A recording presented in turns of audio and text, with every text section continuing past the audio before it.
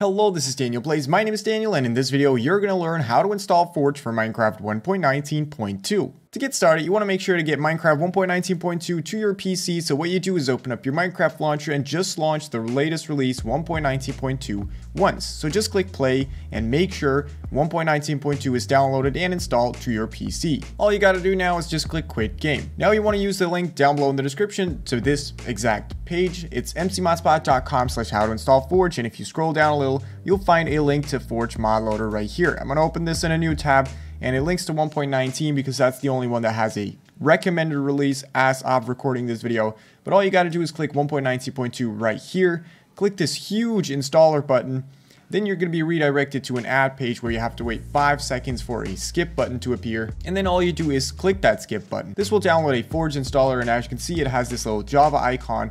Now if it does not have this for you, then what you can try to do is run Jarfix from the same page. Just if you scroll down a little, you'll see Jarfix. You run this, and if it tells you it's fixed Java, then that's fine, and you can now open the installer. And if it says you need Java, just use this link down below to get Java. Now you should all be able to open Forge and just click the file.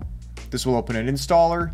Make sure it selects install client, which it does by default, and then click OK. After a while, it will tell you that it's completed the installation and it has successfully installed Client Profile Forge for version 1.19.2.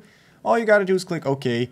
It will close itself, and now it is time to download a mod. This doesn't have to be a single mod, but just keep in mind that not all mods are compatible with each other. So the one I'm going to be using for this video is Xaero's Minimap. A link to Xaero's Minimap will also be down in the description, but you can also just browse the 1.19.2 mods over here and find one that works for you. So once you've found a mod, just click download right here. This will take you to the download section, and then all you got to do is select the right version. If there's a Fabric and a Forge one, obviously if you're going to be using Forge, you're going to have to select the Forge one. So I'm going to click this right here. This will take us to the official CurseForge page for Xaero's Minimap, and all you got to do is make sure it says Forge here and click download. Now after 5 seconds, your download will automatically begin, and there it is. So what I'm going to do is drag this over to my desktop right here.